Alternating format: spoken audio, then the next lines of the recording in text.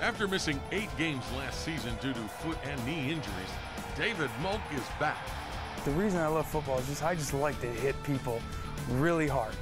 That's my favorite thing. There's a point where you hit someone and you catch them in the right range, just right under the chin perfectly, where you don't feel anything. It's like you hit them and it's a moment of euphoria, and then you just see them fly.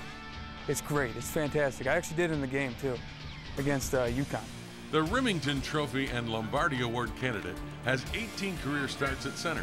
He's an All-American strength and conditioning athlete who is a team leader because of his experience and toughness. If you just go down and you say, oh, I'm hurt, I don't want to do practice, I don't want to work out, all that kind of stuff, I mean, you look bad. So if you just push through everything like nothing's wrong with you, even though there is something, it just gives you a higher esteem with the team. Molk is an interesting guy who will do just about anything to stay out of the media spotlight. He won't talk about his personal life, saying it's nobody's business, and he won't talk about his battles with injuries, including the play he missed against UConn. But he does explain why so many subjects are off limits. It's not about me. It's this. All these little banners right here, all that kind of stuff, championships, the Big Ten championships, the Michigan logo, just Michigan tradition.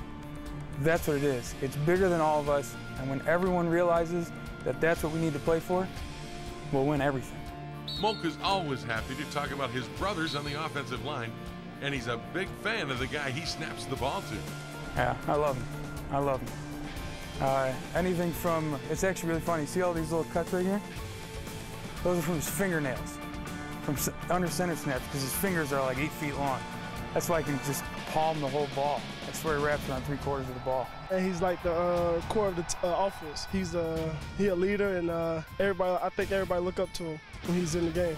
Kind of a different guy, though, isn't he? Oh yeah, he is. He is. He's a great guy. I love being around him. I love him blocking for me.